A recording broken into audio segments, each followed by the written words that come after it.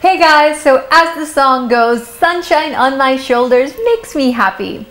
But sunshine actually does more than just make you happy. It also helps your body generate vitamin D, which along with proper diet and exercise is absolutely essential for preventive healthcare. Cod liver oil has been a popular supplement for vitamin D for years and contains very high levels. Fish, again, another great source, but with fish you want to go for raw fish, like as in sushi. Instead of cooked fish, you want to go for the fatty variety instead of lean cuts, and you should go for fish canned in oil instead of fish canned in water.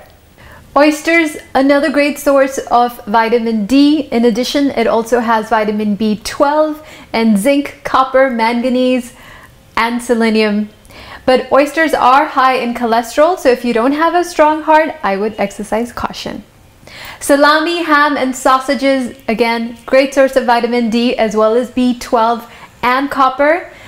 But again, they are high in cholesterol and also high in sodium. So if you are at a risk of hypertension, heart disease, or stroke, you may want to eat these in moderation. Milk, great source of calcium, and the processed milk variety is fortified with vitamin D, so great combo. Eggs, again, high in vitamin D, B12, and protein. And finally, mushrooms are great for vitamin D as well as vitamin B5 and copper.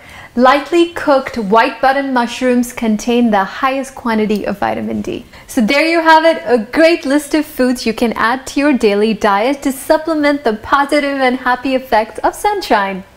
That's all for now. Stay healthy and stay tuned into MDill.